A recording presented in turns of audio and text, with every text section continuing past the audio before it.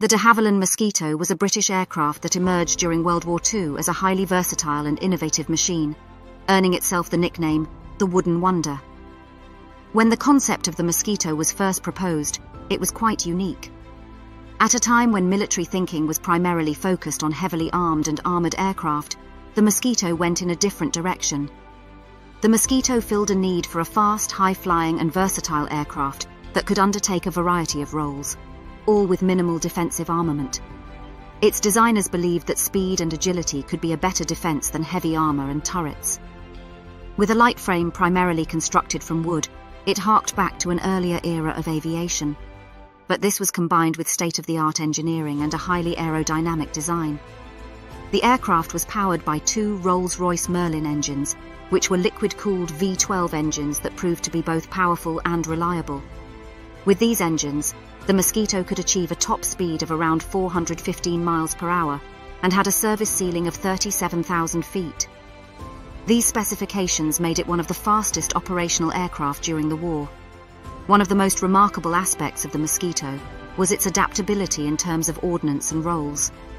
The bomber variant could carry an impressive bomb load of 4,000 pounds. Some fighter bomber versions were equipped with cannons, machine guns, and even rockets. In addition to the traditional bomber role, it was used for photo-reconnaissance, night fighting, and even as a pathfinder to mark targets for other bombers. There were numerous variants of the Mosquito tailored for different roles. For example, the Mosquito BMK-4 was a light bomber. The Mosquito NF Mk2 was configured as a night fighter with radar equipment, where it was highly successful in intercepting German bombers over British skies. And the Mosquito FB Mk6 was a fighter bomber variant that could carry a mix of bombs, rockets and guns.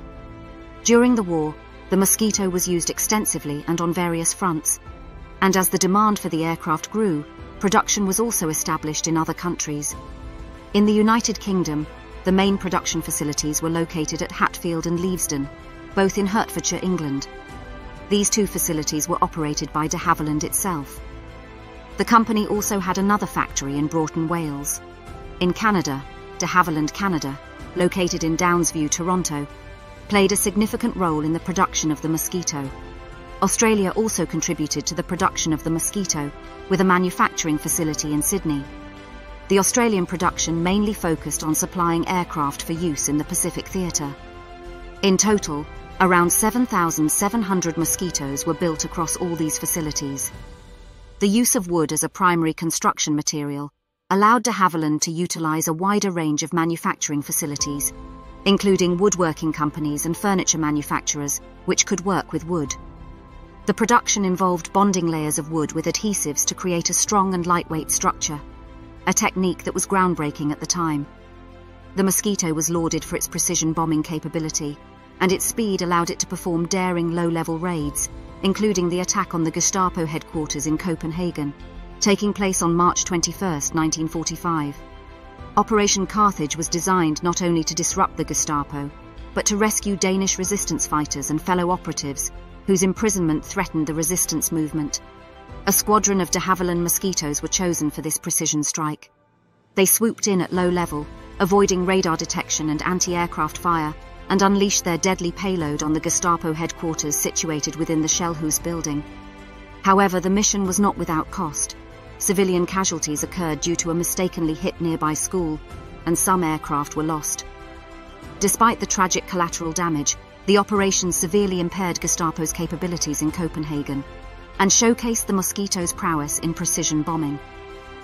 The de Havilland Mosquito was a masterstroke of design that combined traditional materials with cutting-edge technology.